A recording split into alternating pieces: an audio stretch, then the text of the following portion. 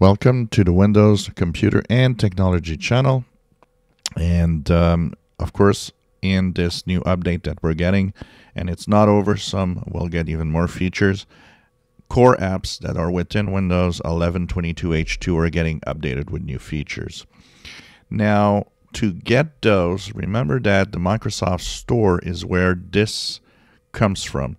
So not only do you have to have the apps installed, and they need to be up to date with the latest version through the Microsoft Store.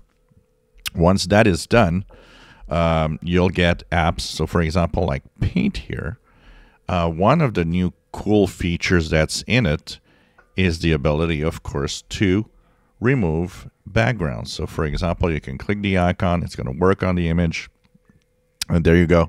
You just got an image of my cat. It removes the background the best that it can. But more coming up in the next couple of weeks.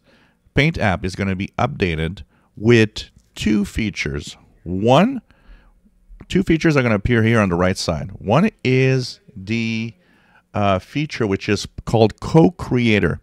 So you know that Copilot is capable of, if you ask it, creating images.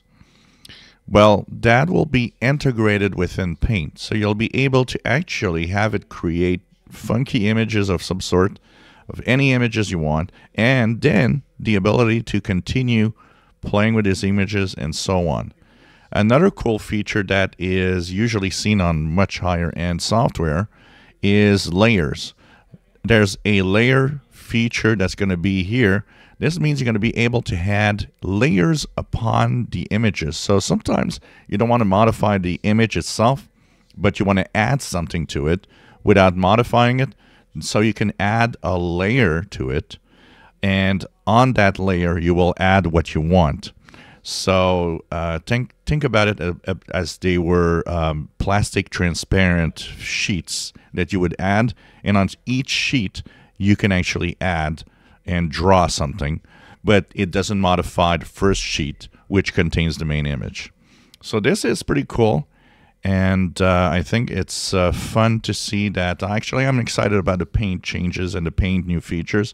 I use Paint a lot, and this is going to be a lot of fun, I think, to play around with images without having to download, big software. Like GIMP is great. It's free. It has a lot of features, but you know what? For just the basic use that I do, it's way too big and too fancy and too complex. And I think for a lot of people, that is what's happening. Now you'll have this, and it's going to work. And you know what? I think this is a cool thing. So first new features, the one with the background removal, and more coming up within the next few weeks. So this is going to be a lot of fun. If you enjoy my videos, please subscribe, give us a thumbs up. Thank you for watching.